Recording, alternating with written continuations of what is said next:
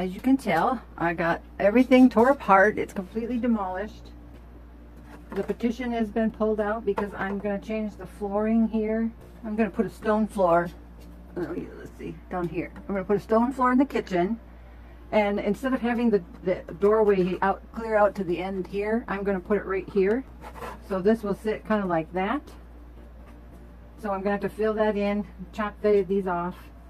And then the stone is going to come around and be part of the entryway. We'll put a little rug there for wiping their feet. And that's as far as I've got as far as what I want to do with the floor. In the meantime, I want to get this second floor started. So I've taken masking tape and taped a piece of poster board that's an 1/8 inch wide. And I'm just going to trace this line here. Okay. We need to cut along the outside edge here. I don't know if this is right or not. I'm just doing it. I don't know whether I should be doing the side wall to the kitchen first.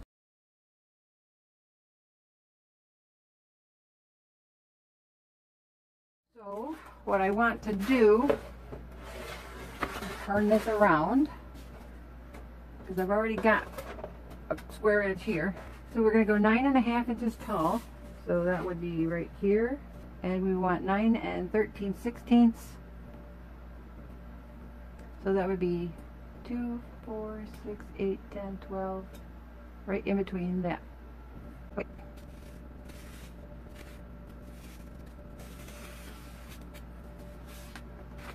Let's see how we did.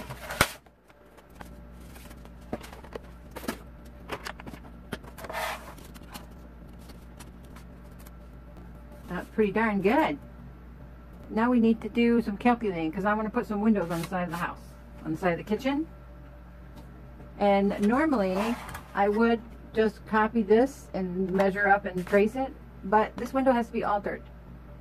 Because if I put a sink in here or a countertop right here, it's going to cut right into that window. So I have to do some calculating and we will be right back. Well, poop. I thought I was recording and all this time I've been drawing and measuring, and so I don't know where I am. I'll have to check that in the editing. So I'll just recover what I just did. On this wall and on the front of the house, or front window, I measured up 3/4 of an inch and then another 1/4 of an inch. And this is where my window is going to begin.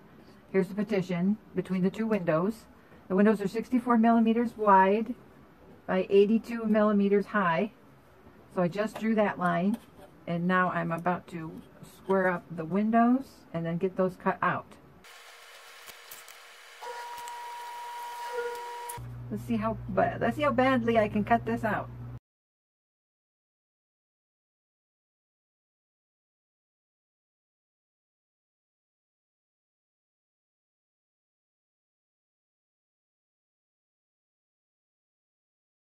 Probably should watch a few more videos.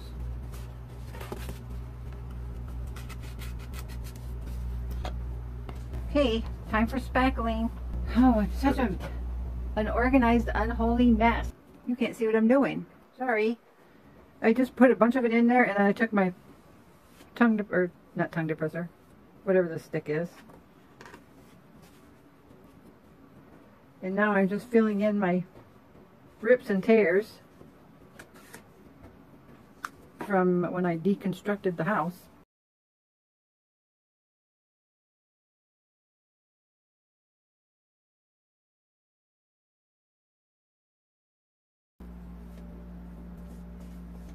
Filling in these gaps.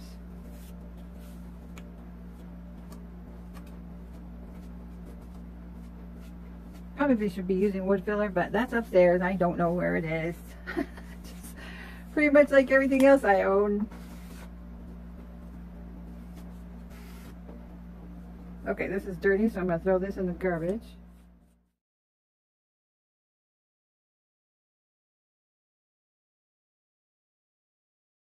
I'm gonna overfill these a little bit and then come back with a sandpaper and knock it back.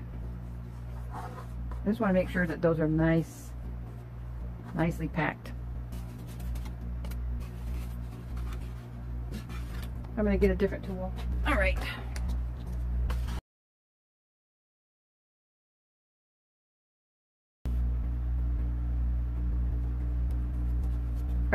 Now we'll let that dry. We've got everything dried. It's the next day. I did some filing and I see a lot of stuff that I missed. And I've got my Dremel tool with my cutting tool on it. And I'm going to try some wood filler. See if that makes a difference. But I want to file out some of these corners first.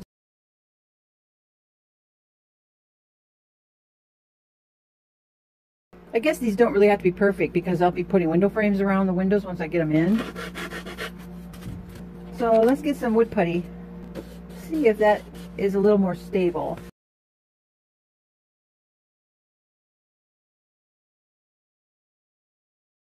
Okay, we'll let that dry.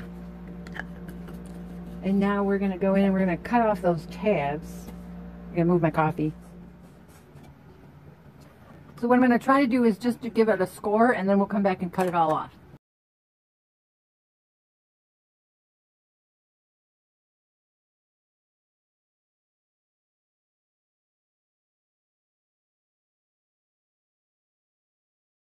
That got a little hot. So I'll take my sanding block. Get out of sand. I already sanded this window.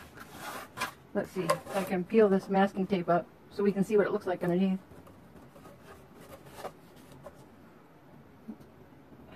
Seems off. That looks a little better. Oops. I was looking at the camera and I banged it and I broke my tip. So we gotta grab another one here.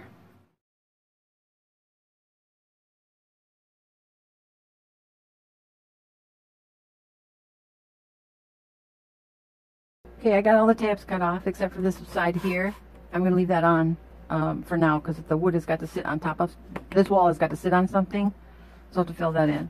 So now instead of having a whole wall blocking off the kitchen, I'm going to turn this into kind of like a peninsula slash island. And the countertops are right here, but I want to have this to be a little higher so that it can be kind of like a bar stool area. And now you'll notice that this is too short for to go to my ceiling, so I'm going to have to build out a beam right there. So what I'll do is I'll measure in, we'll do 5 centimeters. That would be a nice beam, don't you think? Boy, that looks short. What do you guys think if I put that right there at 5 millimeters?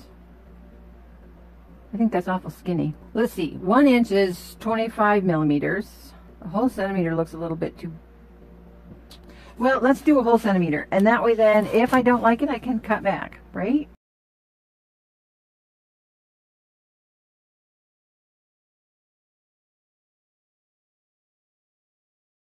Okay, now I'm going to score this a little bit so that my blade has got somewhere to go.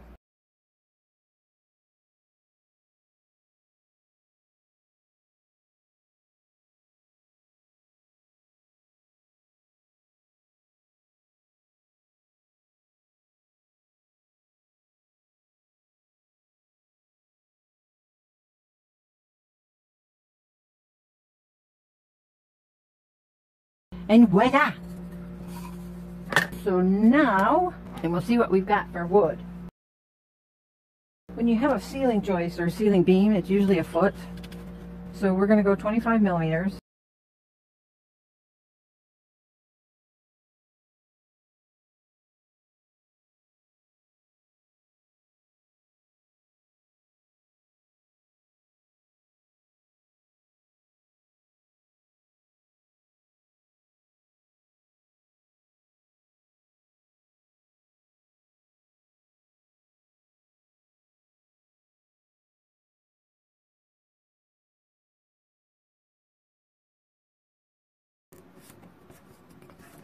Okay, for a beam, I think that's good. A-Ray uses Aleene's tacky glue. This is all I've got. I do have wood glue, but this is a quick and thick.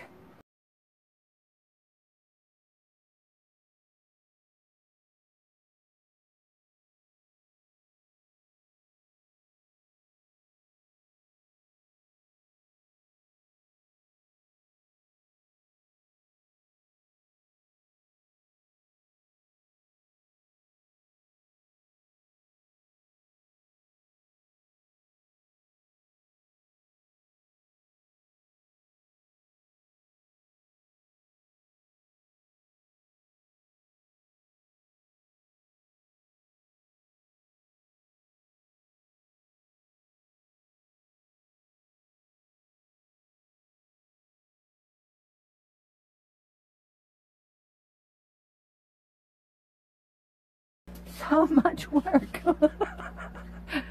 Woo. It's fun though. I'm enjoying it. I love puzzles. This is a very fun puzzle for me. I've built a house before. My dad built furniture, and I got a penny per staple when he would get a piece of furniture that they had to do. Oh, what's the word? Where you take off the fabric and put new fabric on. He would give me a penny for every staple I pulled out of the furniture. Yeah. So yeah, and I spent a lot of time playing in the sawdust pile while he was working on the bandsaw and the table saw, and he built Barbie doll sofas that were overstuffed in fur and had a little mirror in it, and the seat in the back would flip up, and he built everybody, all the babies, a rocker, knick-knack shelves. Oh my gosh, all kinds of stuff he built. So I learned kind of like absorption through him, learned how to sew through my mom and my grandmom. So this is kind of like right up my alley. Now, with that said, I don't know if I will do more than 2 of these, because I have another granddaughter who wants a Hollywood glam house, and I have no kit for that, so we're gonna have to start from scratch. That will come after I get this one built. Ara, this is all your fault. No, it's actually Connie's fault for giving me the house. Let me get my books off here. I got a little ahead of myself doing the walls. And after I put this wall in, I thought, oh no, I need to have this level. I need to do the floor first. So that's what I did. And I'm like, I don't know if I can do this with my camera. My tripod is only so tall. Let's see. I got a 3-sided porch instead of a 2-sided porch. I'm just like going crazy. And I cut these pieces out for my double window. But here's my outside wall for the kitchen. And let's come back in a little closer here. I got this piece all set up for the peninsula. So I put a line on the floor. I don't know if you can see it or not. Just got a sliver in my finger. So I'm going to put that right there. And put my square up against this because I want to make sure that this is square. And now I can put a mark where that needs to be glued. Just to the right of that. I'm using Tight Bond. It's the only thing I got. Well, I've got super glue. In fact, I may use it here on this piece. Oh, I am such a dunce. Ugh. See, I should have drawn this. I should have drawn the map out. That's what I should have done. I just realized that I forgot to put the study in.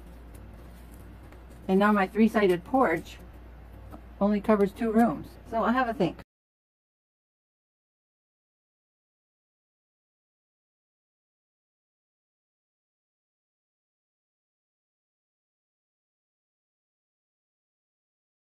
You guys looking at my hands?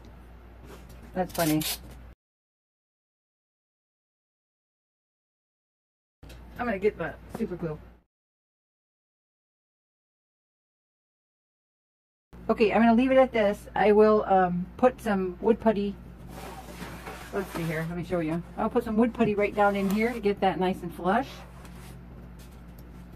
Oh, before I go, I'll show you my pictures here. These are gonna hang in the living room. Aren't they pretty? This is my color scheme for the house. Love those colors. And I've got, this is just unbleached muslin. I stuck it to some freezer paper and I printed them out. This is going to be a wall hanging for one of the bedrooms. This one I think is going to go in the study. Isn't that cool looking? Either or. Either this will go in the study or these will go in the study. And then the other one will go in the living room. And I already printed this out. This is going to be the living room rug. Isn't that cool? And I started pulling the fringe so that it'll be nice and frayed. Just like that. So, alright. Brick, brick, brick. No rest for the wicked. Wow, that's good. Alright. Till next time. Love you. Bye-bye.